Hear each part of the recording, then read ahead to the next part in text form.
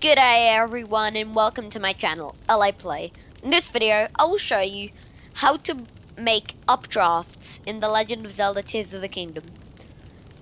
This only requires a bundle of wood, one piece of flint, and a Hylian pine cone.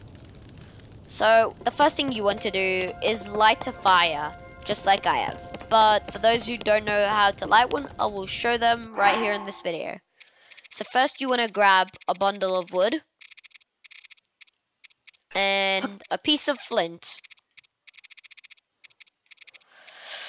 Okay, once you've got that sorted, oops, put them on the floor and then grab your weapon, press Y to strike it, and the flint will be destroyed and burn the wood. I'm sorry guys, but I don't know what the physics is behind this. So now, oh, and if you guys do, comment down below. So, once you've got that sorted, grab a Hylian pine cone.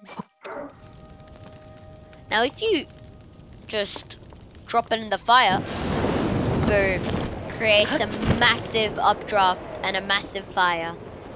Now you can fly really high with this, but it only lasts for about 10 seconds. That's the only downside. Alright, that was fairly simple.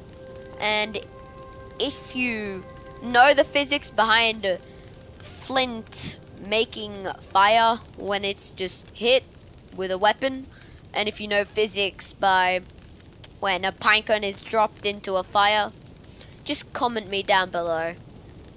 Alright, I hope you enjoyed this video. If so, give it a like and subscribe to the channel. LA Play, over and out.